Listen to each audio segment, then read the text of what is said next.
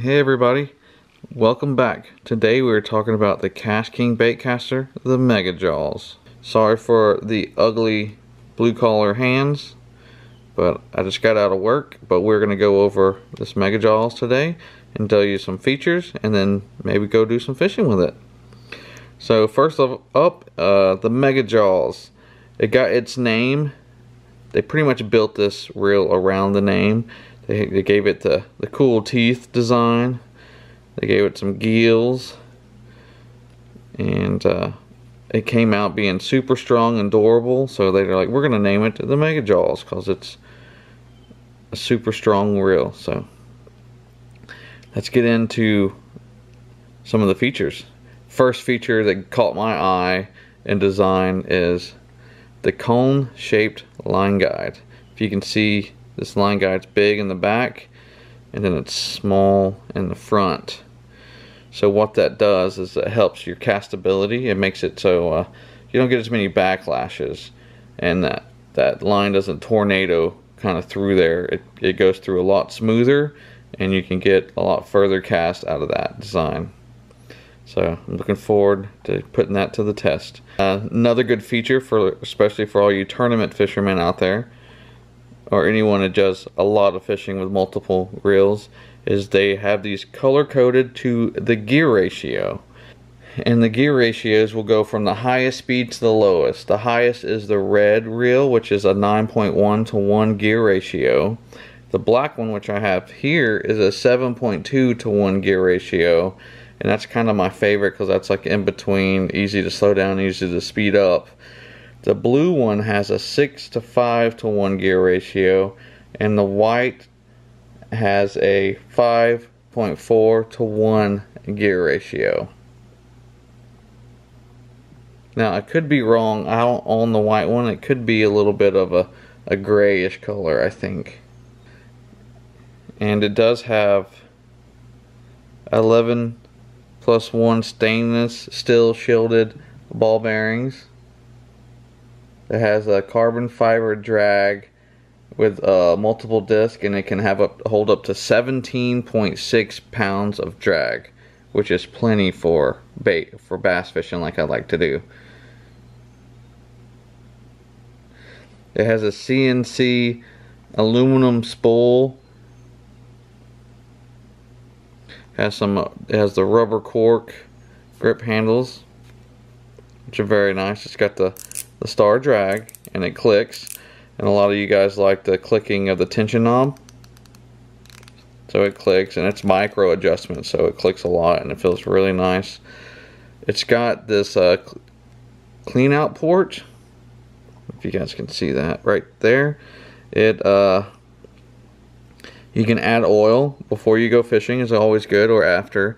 But when you hit it with some fresh water at home after you're done fishing, it'll drain out this. You just set it up and it'll drain out that port. Now you hit this trigger and you can turn it down and pull it out, and we can look at the magnetic drag system.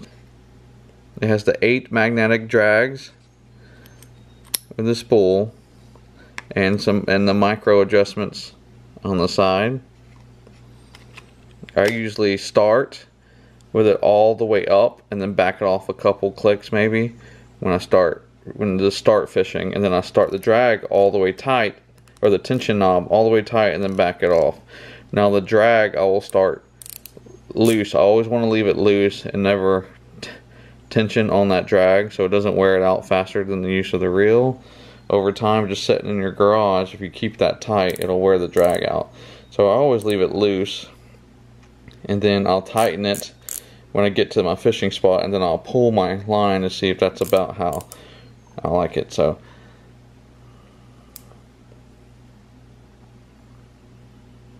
it's a well-built reel, but let's get to fishing and see if how we like this thing.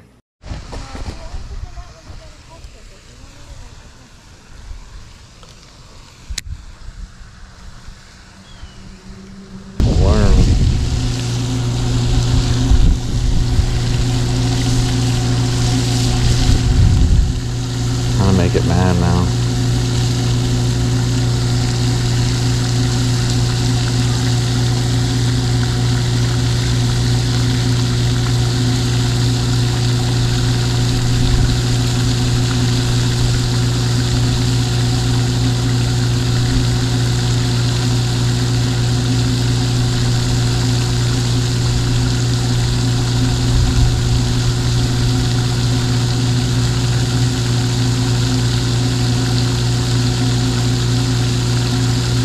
They're like turned sideways looking at this thing.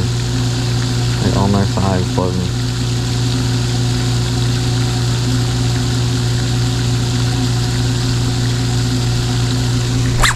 Got him. Yeah. Pulling drag too.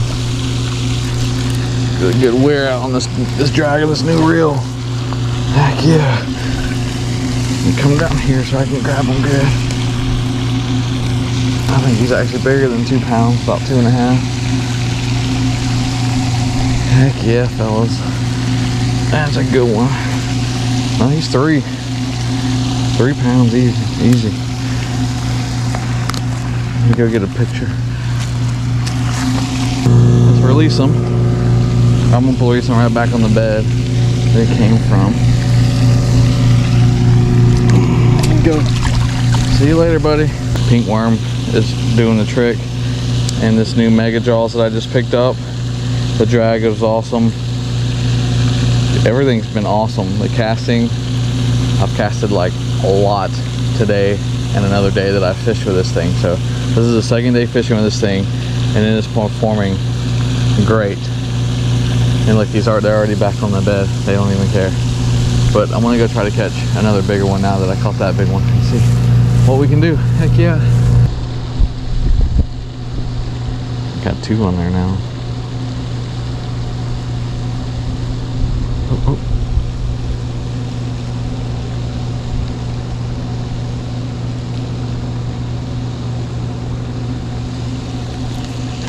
Oh! It was in his mouth, I didn't even know it. I hate not being able to see my lure bed fishing. Well, this is a pretty good one. Let me give you a little show over here.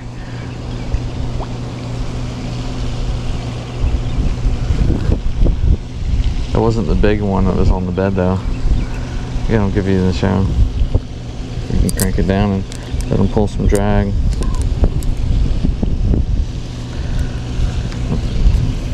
Crank her back up.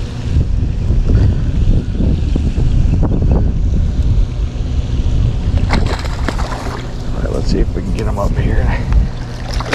Get them in the boat. Oh man, this is a big. Yeah, there we go. Fatty, probably about 2 pounds, 2.5 pounds. Pretty chunky though. That's awesome. What's up, everybody? I'm back at the truck. I was out here for a few good hours right in the middle of the heat of the day, and I'm surprised I got 2 good ones. One broke, well 3 if you count the one that got off right at the bank. But so I got 2 good ones on that pink worm, just testing out that MegaJaws on drag. And this is like the perfect season to really test a reel out for if you can bed fish or if there are bass are spawning near you. It's the perfect time because it's all about the hook set on that one. It's all about the drag. Like, I mean, you can really test a reel out, and that's what I did today. And the reel, I'm gonna give it 2 thumbs up. Reel's good to go, guys.